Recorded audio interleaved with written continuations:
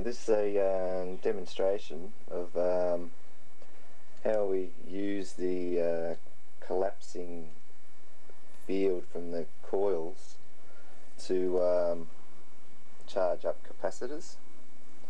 And so I've got these capacitors here, and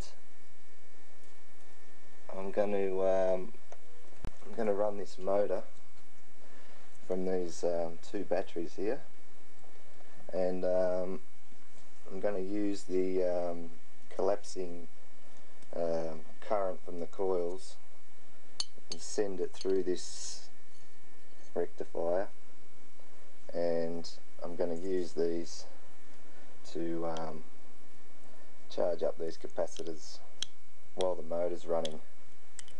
And I'll charge them for about a second each, and once I've done them all, we'll see how much voltage we get inside them. The motor here's got a commutator in there, and I'm just going to show you that for a second. Okay, here's my commutator, and every time the brake comes around here, see the brake? Every time that comes around, the coils collapse. And I'll try and get a better shot. Here we go. So there's the brake there.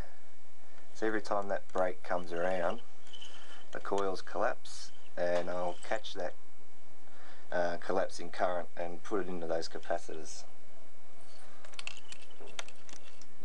This little meter here is reading the voltage off these two batteries, and you can see it's just 11 volts, so the battery's not the best. This this meter here is going to read the amps from the battery to the actual input of the commutator, and later we'll use this meter here to measure the voltage on the capacitors. So I think I can start it up now.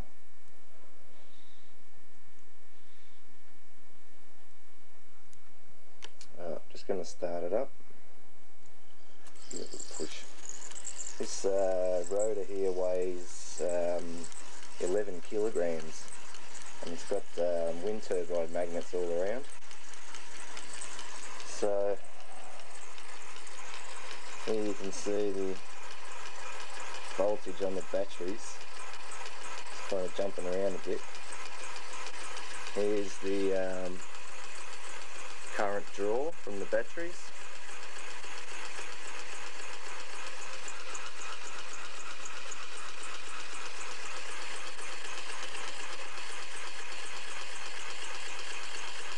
Bit over half amp, and then voltage again, sort of jumping around a bit. So what I'll do, see now, starting to pick up speed. I've got a little indicator here to see how fast it's going.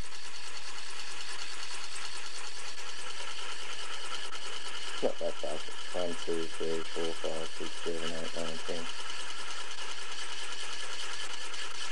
Probably doing a couple of hundred revs, up to 300 revs. It increases speed for a little while still. Anyway, what I'll do now is I'll take this and I'll charge up these capacitors for about 1 second each, or 1.5 seconds each, and then we'll measure the voltage on them and see how much we get in it. So I'll start now.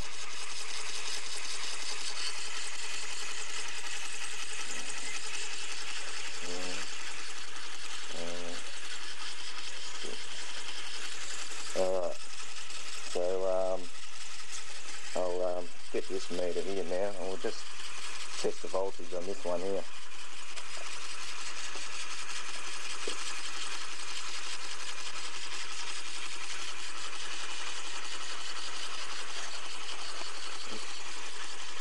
See, it's got 20 volts in it. And the next one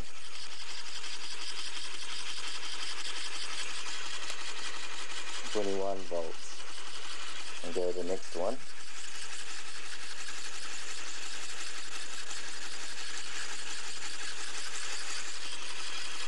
21.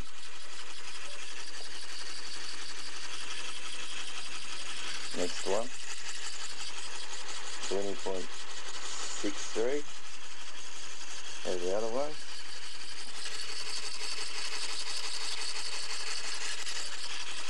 19.55, and the first one we did.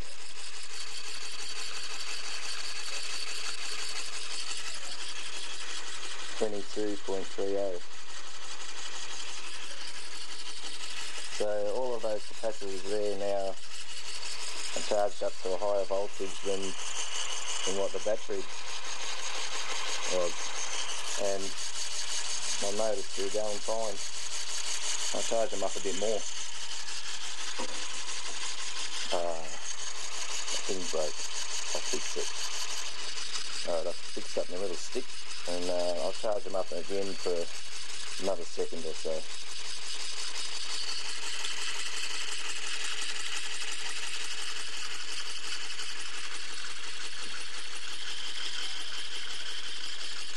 Now I'll see how much voltage is in them.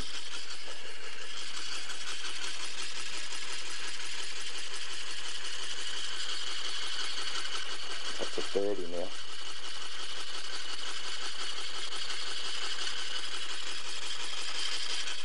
$29.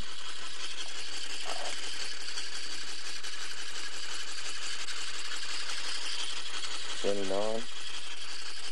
They'll all be all the same. 29.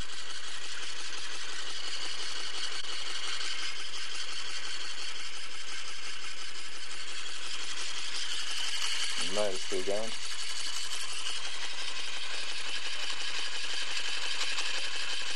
This, you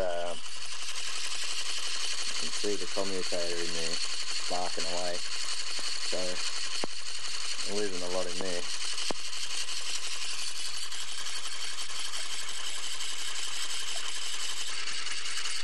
I've just disconnected it. Let's slow it down a bit.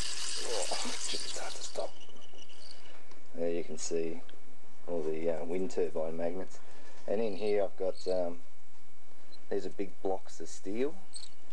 It's manganese steel with a high manganese content, so it's not very magnetic. And these are my drive magnets here. There's the north and the south there, so they just pulse around the in front of the electromagnet there, and they're attracted to the electromagnet cores there, see? Oh, it's hard to push it. So yeah, as I said, that this rotor weighs 11 kilograms or almost 25 pounds. So it gets quite a momentum going on it. Anyway, here's the, still got the voltage there. Still at 28 volts, that one. Try this one.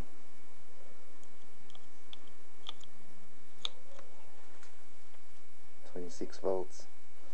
So they're all charged up above the battery voltage.